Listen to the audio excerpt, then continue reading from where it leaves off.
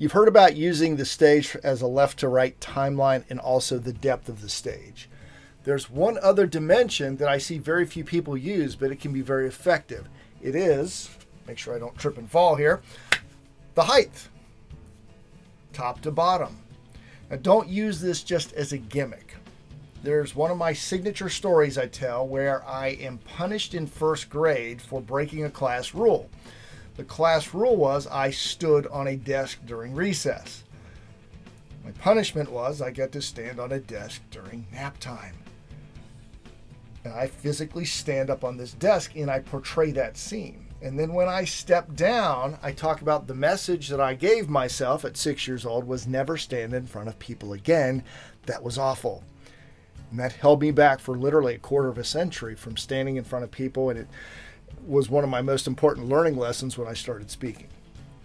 But it's effective because I put myself on that desk and I can see the audience feeling for me as I'm standing up there recreating being sick and being humiliated.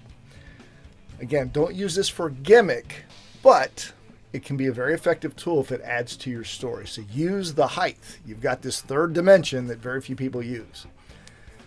In the next tip, you're going to hear about using your most important delivery tool, especially on camera. See you then.